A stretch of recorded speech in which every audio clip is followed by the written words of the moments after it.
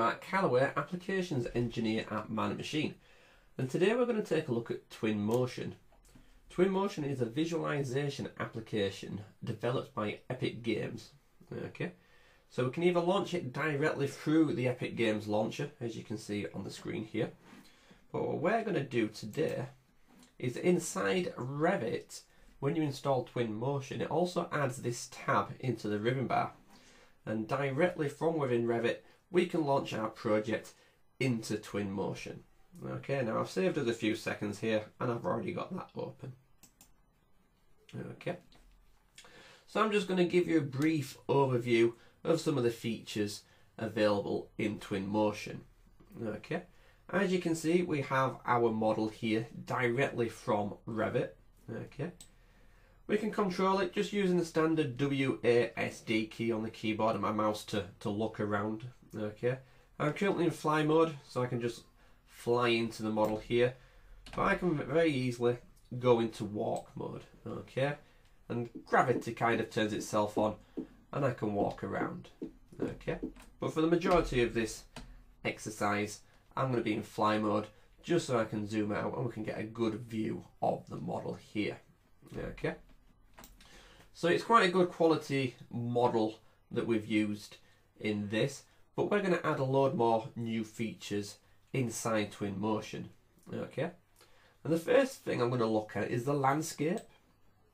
Okay, so if I just pan across, we can see we have some sort of background image off in the distance to set the scene, and we have this landscape in between, which at the moment is just a load of paving.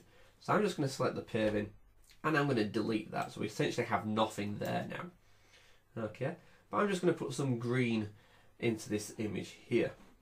So if I just expand this panel on the left hand side, okay, we have vegetation and landscape.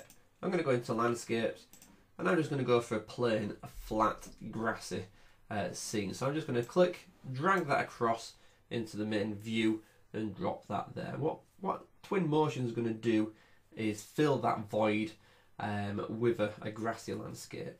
Okay, we're not restricted to it just being this flat, grassy plane. We can select this surface and we can then start to sculpt and modify this terrain. Okay, so we have a number of tools at our disposal here to raise and lower and adjust the texture and the contours of the landscape. Okay, we can adjust the brush size. So at the moment, if I just click out here, I can raise the terrain. I can increase the brush size and affect a much larger area. Okay, as well as raising the terrain, I can lower it too. Okay, we can adjust the intensity, so the degree to which it's going to alter the landscape, as well as affecting the ground itself. We can also populate it with content. Okay, so we get a number of assets at our disposal, one of which is trees. Okay, and there's two ways we can place trees. The first one is I select a tree from the palette. I can choose where I want to place that tree, left click, and I can place an instance of that tree. Okay, what I also have is this vegetation paint, and what that allows me to do is grab and drop any vegetation from the palette into this box at the bottom. Okay, and I'm just going to grab a couple of trees there. I might also add some flowers into the scene as well, and maybe some grass types as well. Okay, so I'm just going to grab some, let's have some poppies and some dandelions and buttercups and daisies and such. Okay, and then I can select these in this palette at the bottom and I can adjust the density of these items. Okay, and using this paintbrush, instead of individually having to place stuff, I can just draw over the landscape when my computer catches up. Okay, and Revit's going to place the items that I've added into the palette. Okay,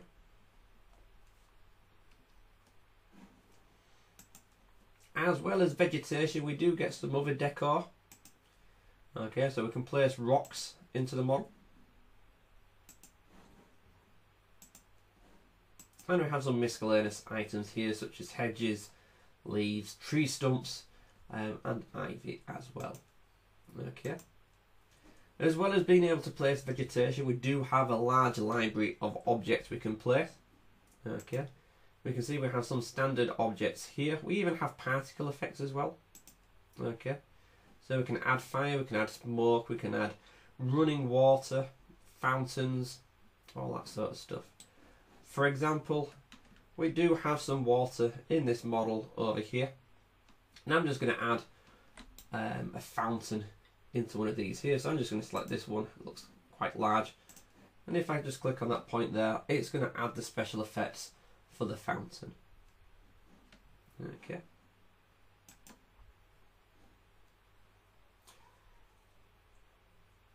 What we also have are paths. Okay. So as well as adding decor, we can add people into the model. And we can see one stood over there by the car. Okay. These people are animated, but we can also set paths for them to follow. I'm just going to select a few points, maybe around this car park here.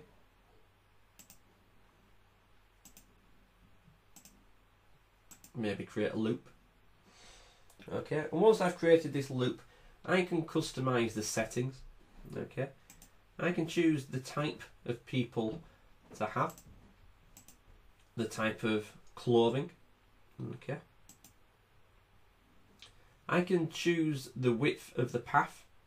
So if I want a wider movement of people, I can widen the path and they will space out a bit more.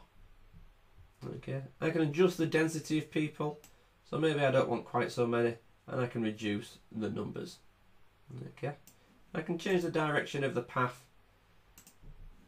and I can also set them to walk or just be stood still.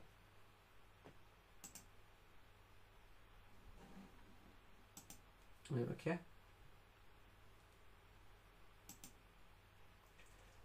As well as being able to add content into the model, we can adjust the environment. Okay. We can specify the location in the world, and this is going to affect stuff such as the height of the sun, how bright it is at certain times of the day, at certain times of the year. Okay. We can adjust the weather. We can make it rainy. We're going to see rain effects. Okay. The ground is going to look like it's wet and reflect light differently. We can adjust the season. Okay, we can go from summer to winter. Okay, and what was once rain will now be snow. Okay, and we can even adjust the growth of vegetation as well. Okay, so we can shrink that down so we end up with younger and smaller plants, or we can increase that and we end up with bigger, older, more mature plants. Okay, now I'm just going to adjust these seasons back to something a bit more pleasant. There we go. Okay. In terms of output, okay, we have a number of options. We can produce a standard rendered image.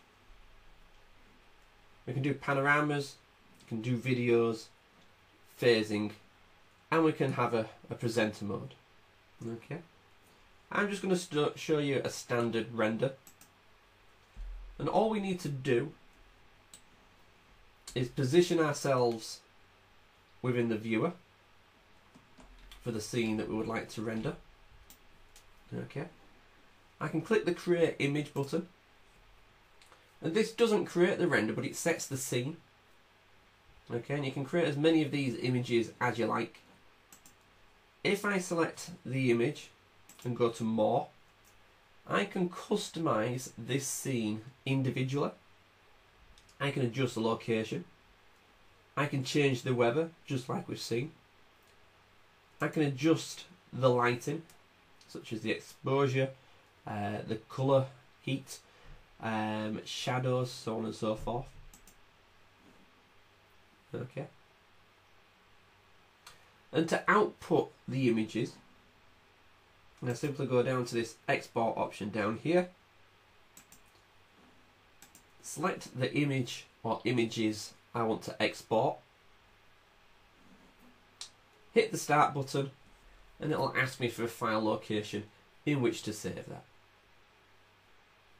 Okay. Thank you for watching.